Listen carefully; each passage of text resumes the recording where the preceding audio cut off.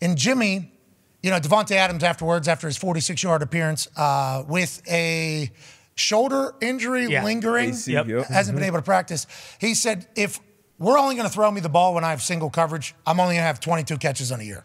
True. He said, we have to figure out how to get me the ball more, even after a win. I don't think he was taking a shot at anybody. I think he was just talking a matter of fact. So Davante doesn't have like this massive night. They still win. Yeah. Interesting time for the Raiders right now. Interesting. Still a receiver like that, once again, we always talk about players who change the math. He's definitely one of those guys, and he'll be out there. He'll be drawing shell coverage over the top of him or double team. So, yeah, you have to scheme up ways to still get him the ball, just like we saw with Jamar Chase. When he was kind of made some comments, you saw they made it a point to get him the ball. So Josh McDaniels, even last year, I think it was early in the year, it took him a while to really start feeding Davante how they should. But he's a guy who's going to create space. I don't care how many guys you put on him. It's going to be a point in the route where he's open. So Jimmy G's got to find him. Joining us now is a man who threw a lot of balls to Davante Adams, no matter how many people were covering him and no matter what the play was called. A ball was potentially going to 17 in a massive moment from this man's hand. This man, 4-time NFL MVP. This man, new quarterback for the New York Jets. This man, walking faster than any human has ever walked after tearing his Achilles. This man gives nicknames that start jerseys in pharmaceutical companies. Ladies and gentlemen, Aaron Rodgers. Yeah. What's up, dude? Hey, what's going on? Hey, great to see you. Let's piggyback off what we were just talking about. Davante Adams, after the game, was asked about his production last night, had 46 yards. Then he said, if we're only going to throw me the ball when I'm single coverage, I'm only going to have 22 catches. At what stage did Davante start becoming the focal point of defenses? And at what stage do you, as a quarterback with Davante Adams, just have to not care about any of that and know that he's going to make a play? Well, Davante's always open. That's the facts. Covered to him is just different than other people. He's got just an incredible skill set. He's got range. He's got ball skills. He can create separation. He's the best in the league at late hands. So you just got to stick with him. And listen, I watched the game last night. I love Davante. He's still a dear friend of mine. I thought he handled everything really, really well because that game meant a lot to him. Going back against your former team, 4 targets, that ain't it. You would understand why he would maybe be feeling a certain way after the game. And if you're Jimmy G, obviously you've been in this position before, and take us through this. Because whenever somebody says they're always open, I don't think we fully understand it. Like, even if somebody is standing on him or 2 people are on him, still a guy that you give a chance to. Is that what everybody means whenever it's like always open, or what does it exactly mean for a quarterback? Well, look, Jair is a fantastic player for sure, and I love Rasul. Rasul is a great competitor as well. Those guys weren't singled up a lot. It wasn't like Ja was following him all over the field and it was just one-on-one matchup. I think that's a misnomer. There's not these one-on-one matchups anymore in the league, really. Like last week, we had 2 days ago, we had Garrett and Pat Surtain, who's phenomenal, phenomenal player. And they're like, it's going to be a great duel between Pat and Garrett. No, you motion from one side to the other. A lot of times, unless they're man covers, the corner stays backside. So you're not even getting that matchup all the time. Now, there were certain times where Pat traveled with Garrett, and you saw some of that matchup. But just like last night, they moved Davante around. They put him in the slot. Ja's going to stay outside in those situations. Plus, they had a lot of help for him. But when it comes to feeding him, you just got to give him an extra look. You got to give him an extra look. Because he's able to do things on different timing. And there was a comment last night about, like Jacoby Myers, gets open on time or something. That was like the gist of the comment. And I was just kind of laughing at myself going, that's an uninformed opinion that actually isn't based on fact at all. Because the facts are that what Davante does at the line of scrimmage, what Davante does down the field is like no one else can do. And you have to give him opportunities. We played Minnesota a couple years ago, our last year together. And they say, we're going to play 2 trail. We're going to play a 2-man trail on him. And we had 2 hitch conversions against 2 trail because literally they thought there's no way they're going to throw this ball. We got a guy underneath. We got Harrison Smith over the top. And I just said, we talked on the sidelines. He goes, hey, I think we can fit a couple quick hole shots in there. And we did.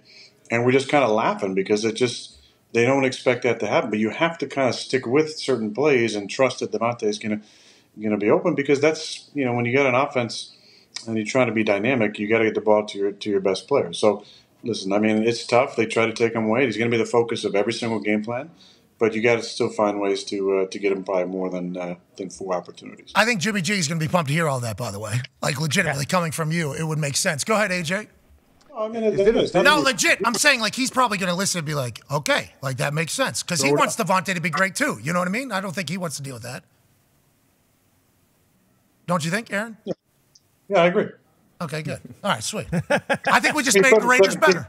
You throw it to 17, life's gonna get better. Life's gonna be better. Stats are gonna be better. Offense is gonna move smoother. Like, you gotta give him some chances. Go ahead, AJ. I'm not talking specifically about Davante. We know he is different, but have you seen quarterbacks in the past, or has it ever happened to you where you feel like, all right, this guy's not getting enough targets. He's a stud. I got to find a way to get him more looks, and you have to force the ball to him. We always hear about this, like if a stud's like OBJ or something comes to a new team, oh, are they going to feel like you have to force some balls just to try to get him going? Is that a real thing? I think there's a few things at play. One, you got to find ways to get a guy a ball early in the game. I think to get him into the game and get him feeling good about being a part of the mix. And so we would use run solutions a lot of time as those things. So we have a run call, then we have just a little smoke route, line of scrimmage, or maybe a one-step slant, and trying to get him, or a bubble. I always tried to get him a ball early in the game, and I did it with Jordy Nelson as well, and Greg Jennings and Driver over the years, where you want your best player, your best skilled player to kind of get in, feel like they're a part of the game early, just so they kind of get in. So get them a couple balls early to get them going. It's a different, when you say force feed, it's a different meaning with a guy like Davante compared to somebody else, because he's just more open than probably everybody else on the team. And he has a wider catch radius and all these things that I mentioned earlier. So you have to kind of find a way to get him a ball. Sorry, I got my BFR going. Is that thing putting your Achilles back together? It sounds like a bunch of people just came out and let's go ahead and piece this thing. Yeah, it's 5-minute sequences here. So this is we set this up so I'm in the middle of rehab, so I have a 5-minute window where now it's all pumped up. Hell yeah. And then appreciate it's deflated, and then, so in 10 minutes you're going to hear that noise again if we're still doing this. So. Hey, sounds good to me. But I appreciate all this information, because I think a lot of us, whenever we hear like, hey, he only had this amount of targets, and then somebody could say, well, he was covered, and then analytics people will be like, well, he was more covered than this. What you're saying is there's some people that is not, like, it does not matter. And Davante is one of those humans. It's that, but it's also, you got to find ways to take the double off. If you're gonna set them up outside, and especially outside the numbers every single split, you're going to get doubled a bunch, right? But if you move in slot, if you motion, if you get them into, number 3 and a 3-by-1 and throw them a bubble maybe to get going. On that drive where he had 3 of his 4 catches, you saw they put him in the slot. He ran a looky route. Packers were bringing pressure. Preston was kind of, in no man's land there, and people wondering why the hell he's doing it. Well, every now and then you got to bring a pressure, and you have to drop an end. Like, that's part of it.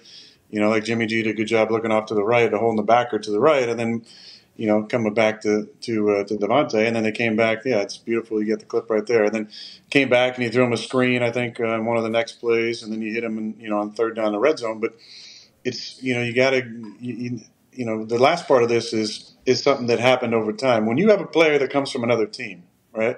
You know how much that means to them to go back and play your former team. Like, as a quarterback, there's just something that's like, man, I want to get this guy a touchdown. I want to get him involved. I want to make him feel, because we're all competitors. You want to make them feel like, hey, you messed up. You messed up not bringing me back. And you just, there's something in you. It's like, I got to throw this guy a touchdown. I got to get this guy a ball, in the red zone. I got to get this guy a lot of opportunities. Look, Davante handled it the right way. He's a pro. And Jimmy's doing the best he can, and I felt like he played a pretty clean game last night, and they got the win, which is the most important thing. But if you want to be dynamic, and we went through stretches like this over the year where, Davante didn't get the amount of, targets that he probably should have in that game.